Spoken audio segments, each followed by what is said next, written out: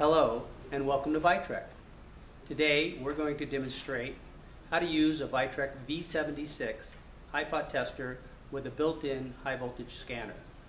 The V76 can test up to 8 different devices for HiPot and continuity. It will do either AC HiPot or DC HiPot or insulation resistance in addition to the continuity measurement. So we have a sequence programmed for 8 devices under test, and I'm going to show you how these devices are hooked up. Okay, demonstrate that one. Okay, this is the rear panel of a V76. It shows that we have 3 terminal blocks. These are high voltage terminal blocks.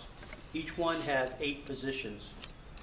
This is the HiPot terminal block, the continuity terminal block, and the return terminal block. On this unit over here, I can show you how we have it set up. The device under test is an AC power inlet where we're testing HiPot and continuity.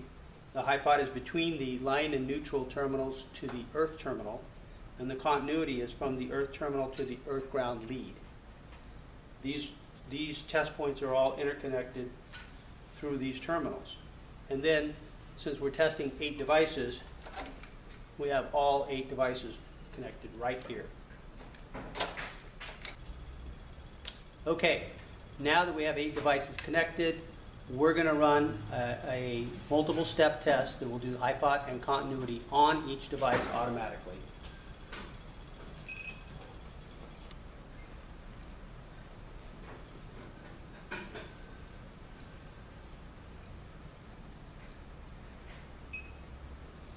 Alright, we just ran a multiple step test on 8 devices. We have the overall results, which every device passed. But we can go in and look at the actual readings for each device under. This display shows you the test voltage and the leakage current, which is 77 microamps for device number 1. It also shows you the contact or lead resistance of device number 1, which is 110 milliohms with a 1 ohm maximum limit. You can step back through each device and look at the actual readings as well as the pass-fail status for that device. And reset to the ready position with the touch of a single button. Alright, so we're going to take a closer look at the test sequence, which can be entered through the front panel or by using Quick Test software. If I press the Edit Sequence button, we can see each step. The first step, since this is a multi-point test, is a switch step to select which positions we're going to route the voltages to.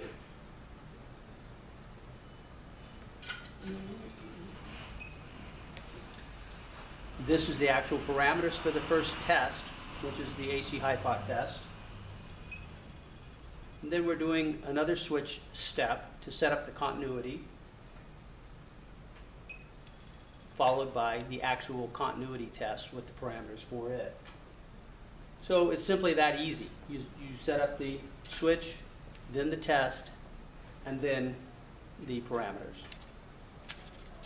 And you save it. Here we go, test sequence number 1. And that's how easy it is to set up a test. Okay, you have just seen a demonstration of the Vitrek V76 testing 8 devices with the touch of a button. You can visit Vitrek.com for more information on the V76, and thank you for watching this demonstration.